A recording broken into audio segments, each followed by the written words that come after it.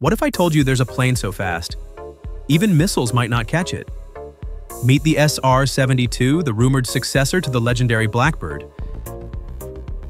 Designed to break barriers, this aircraft is expected to fly at speeds exceeding 4,000 miles per hour.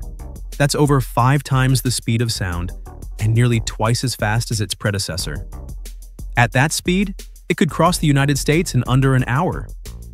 Born from Cold War innovation and modern-day threats, the SR-72 was conceived for one mission: to fly so fast no enemy weapon could intercept it. Unlike traditional jets that dodge attacks, the SR-72's defense is its speed. When detected, it won't hide, it'll vanish. To survive at hypersonic speeds, engineers are developing new materials that can withstand temperatures of over 1,000 degrees Fahrenheit.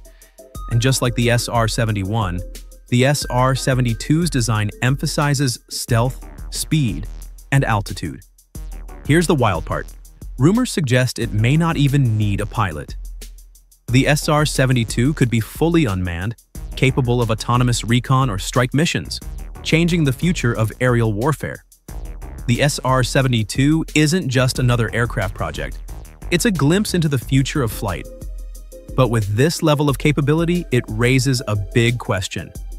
Why would the US need a jet so fast no one can stop it? Like, subscribe and stay tuned because the sky is no longer the limit.